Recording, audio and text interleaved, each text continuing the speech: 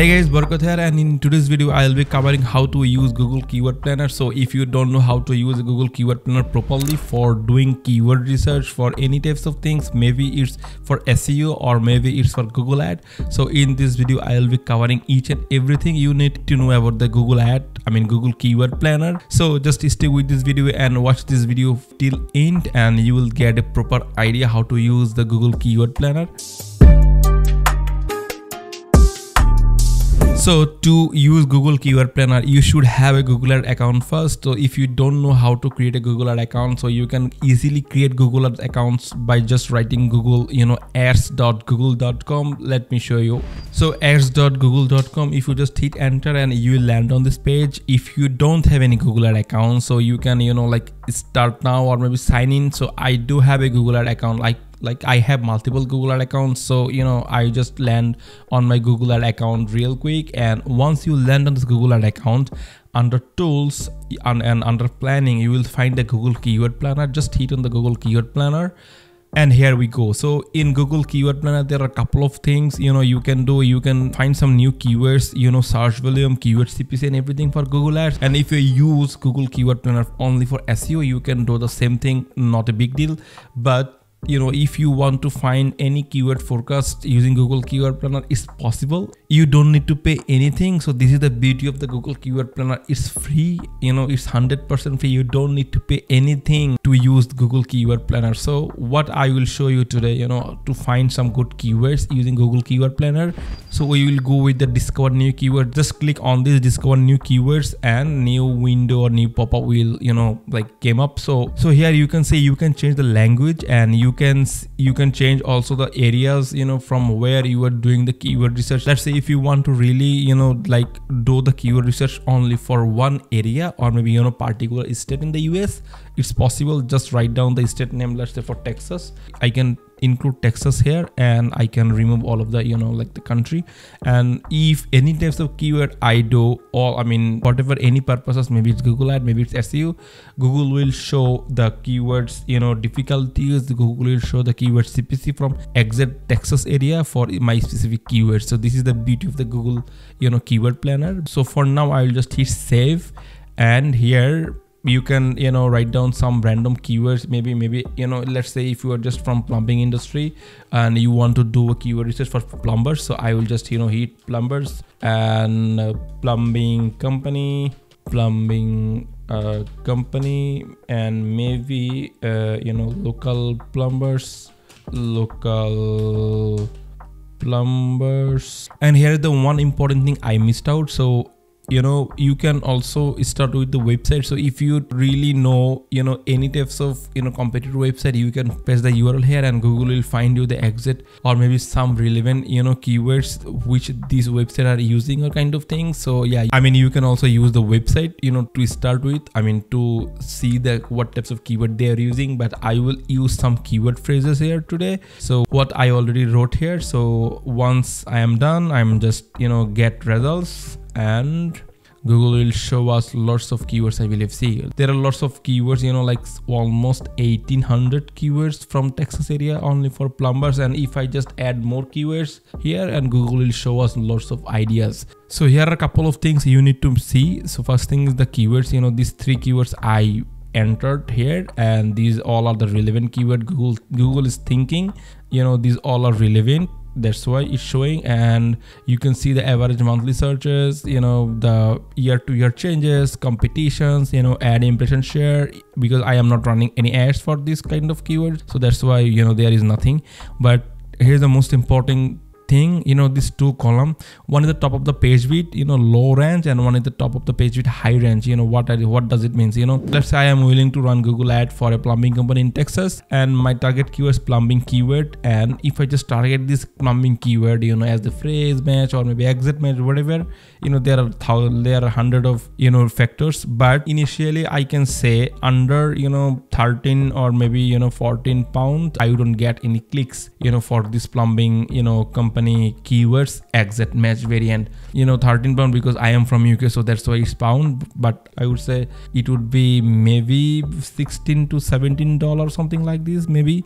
So yeah, forget about it. Like if you are from let's say anywhere in the US and you set up this Google ad account from your region, so it should be your currency. So yeah, forget about it. So the point I am trying to make here, these two column is important for Google ad experts. So if you hire a Google ad expert, or maybe if you want to like run Google ad for your business by yourself, so these are the most crucial column you should see. What types of keyword you are targeting, plus how much you should spend to get some clicks on Google ads. Not for conversions I am saying, so it's for clicks. So there are lots of things you can see. So this is how Google keyword planner works in terms of choosing the keywords, and here on the right hand side you can see it, brand or non-brand. If I just exclude all of these, if I just uncheck all of this, so Google will not show all of these keywords on here. So and you can see, like, see 5-star plumbing, there are 4 keywords related to this, and if I just mouse over this one, so you can see there are a number of the keywords is 4 5-star plumbing related, and average monthly search volume is 300. And same thing, you can find all of this. Basically when I do keyword research, I uncheck all of the brand one because I don't want to show my ads for any types of branded keywords. So I just go with the non-brand one, and this is the first thing you can do. And here you can see the services. You can also when I do the ad group breakdown, I follow this kind of things, like emergency plumbing, I just uncheck all of them except the emergency one. And when I do the keyword research for emergency plumbing, it should be one ad group for emergency plumbing, and same thing I do for all of the services. You can do whatever you want here. And here is the amenity one. You can see heating, bathroom, toilet, kitchen, shower, whatever you want to do, you can do here.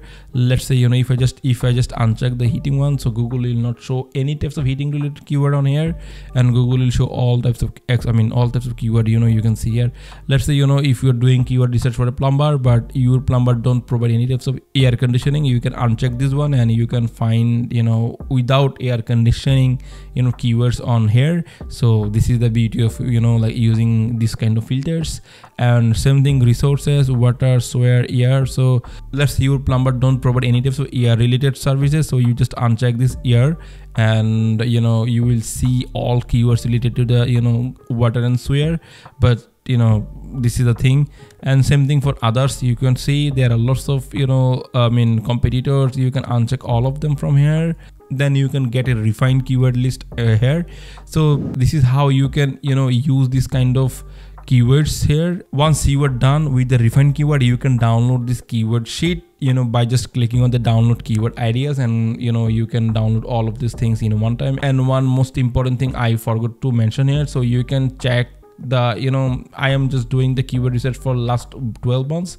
If you want to see only for last month, and if you want to just see the keyword search volume and difficulty for last 24 months, or maybe last month, or maybe any custom dates you want to see, you can also see here. But generally I use 1 month 12 months period to do the keyword research, whether it's for SEO, whether it's for Google ads and anything. So yeah, I highly suggest you to use these kind of things.